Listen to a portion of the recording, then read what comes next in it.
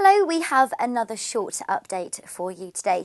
Do you know when you will retire? If you don't, then it appears you're not alone, as new figures show millions of Brits don't know when they will cease working.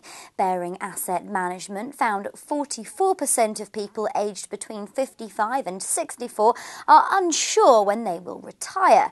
1 in 10 do not plan on retiring at all, which is in stark contrast to 2008, when 100% of people said they'd stop work one day.